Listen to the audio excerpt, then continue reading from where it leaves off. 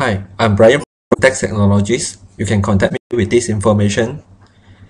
Please go to facebook.com/syntax technologies and like my page so you can have all the latest regarding my company and also SQL accounting software.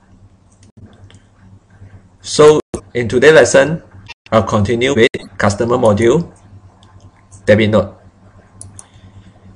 Debit Note actually is a document that you may want to pass to your customer if you undercharge them in the previous invoice, or if there's any overdue, instead of invoicing them, you want to send a debit note to them.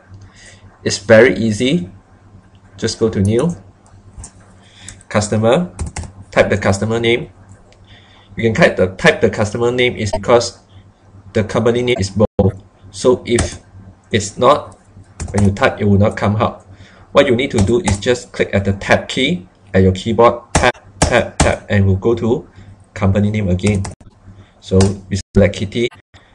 What you can do over here is just select sales account or any other account, maybe overdue, interest charge, and put in the amount. Then you have your debit note.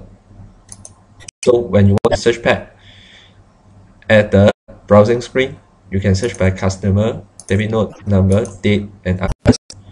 You may also can right click and do the field chooser, pull out and search by description maybe.